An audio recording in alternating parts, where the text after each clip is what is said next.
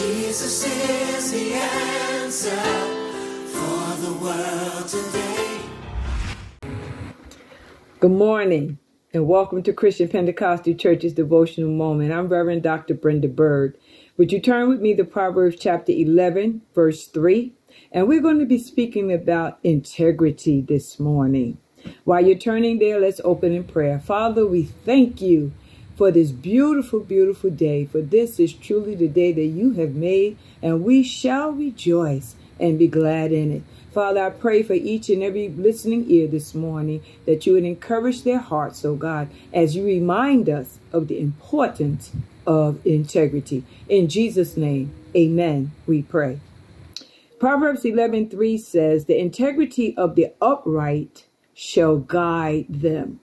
The integrity of the upright shall guide them. The Old and the New Testament clarifies to us that integrity is God's highest priority for his people. The concept of integrity focuses on qualities such as honesty, humility, and diligence. 1, God wants us to be a people of truth, for he is a God of truth. Jesus said that thy word is truth, and that we are sanctified by the truth of God's word. So we must walk in truth and we must speak truth. So we must be honest people. Secondly, humility. Those of us who have been called in leadership or to serve God's people in any capacity should walk in humility, understanding that the assignments that we have been given are assignments that God has entrusted in us to be a light to those that are in darkness, but to also be an encourager to those that are in the light. That we are to be those who unite, that we are to be gatherers, not scatterers. And so Lord tells us in his word in Psalms 133, I believe it is, how important unity is. The Bible tells us that it's like oil that runs down from the beard, from the head of the high priest, down to the skirts of his robe.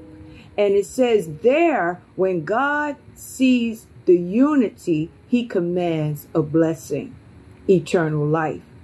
It tells us that blessed is he, those who dwell together in unity. It's not just the dwelling, it's being one in Christ in unity. So we do that as we walk in humility amongst each other, especially those of us who are in leadership of any kind. And then he talks to us about another quality, diligence, that we are to be diligent in the assignments that the Lord has given us. We are to do them with excellence, and we are to be diligent in doing them.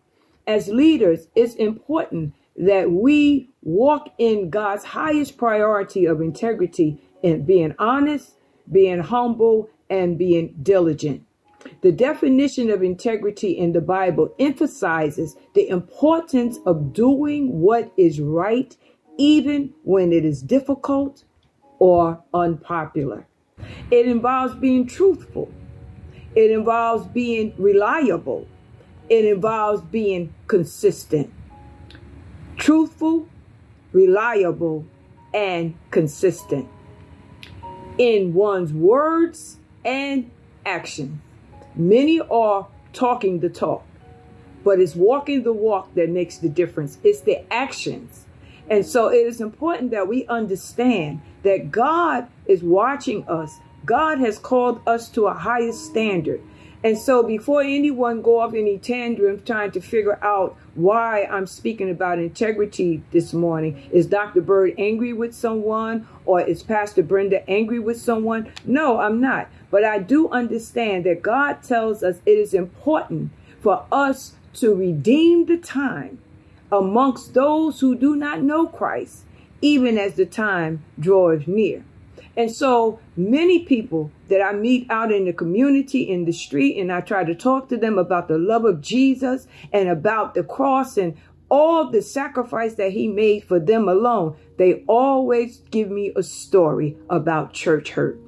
It is a shame that people come into the house of God, a place that is called the Holy Ghost Hospital, and get wounded and get hurt by those that are in authority.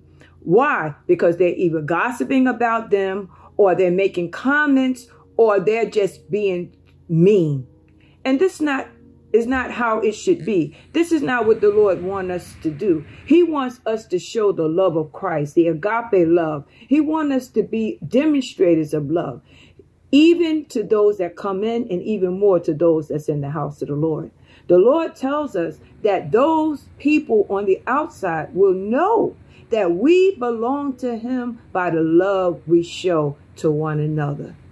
So when you're gossiping about someone, when you're criticizing someone, when you're not doing what you're supposed to do because you're too busy watching and trying to find errors that someone else is doing, you are totally out of order. Whether you are in leadership or whether you are sitting in the pew, God expects all of us to walk in the quality of his highest priority, which is integrity. Proverbs 10:9 says, whoever walks in integrity walks securely. When you're a woman or a man of integrity, and you're not one who gossip, that you're not one who pull others down, that you are not one who discourage others, that you are not one who try to find fault with others, you can walk securely. You can walk in peace. You can walk in victory because you know that you're living according to the word of God. But when you're gossiping and talking about others and discouraging others, then you should not feel secure because God is not pleased. So again, Proverbs 10:9 says, whoever walks in integrity walks securely, but whoever takes crooked paths will be found out. God will always expose those who are saying they belong to Christ, but they are not living like they belong to Christ. He said, whatever crooked paths they are walking, it will be found out. Proverbs 11:3 says, the integrity of the upright guides them, but the crookedness of the treacherous destroys them. Proverbs 19:1 says, better is the poor that walketh in his integrity than he that is perverse in his lips and is a fool. Oh my God. Better is the poor that walk in his integrity than he that is perverse in his lips and is a fool. So those that speak negatively, God calls them a fool. Why? Because the Bible tells us out of our mouth of two witnesses a thing is established. It also tells us that out of the abundance of the heart the mouth speaks. So whatever is in our heart will come out of our mouth. And so it's important that we fill our heart with truth. We fill our heart with love. We fill our heart with compassion. We fill our heart with the things of God. The Bible tells us that we ought to think on those things that are good, those things that are lovely. Amen. And so it's important to God that we be men and women of integrity. Psalms 25:21 says, may integrity and uprightness protect me, because my hope, Lord, is in you. And so I truly believe, and I always pray, that I walk upright before the Lord, that I love and serve his people with a pure heart, with a heart of humility and a heart of love, that I be a gatherer and not a scatterer, that I be an encourager and not a discourager, that I be one who speaks life and truth and not one who speaks death and division.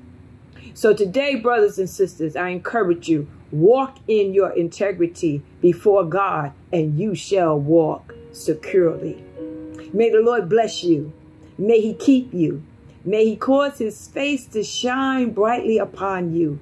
May he lift up his countenance towards you. May he smile upon you, and may he give you sweet, sweet peace. See you next week. God bless you. Remember, walk securely in your integrity. God bless you.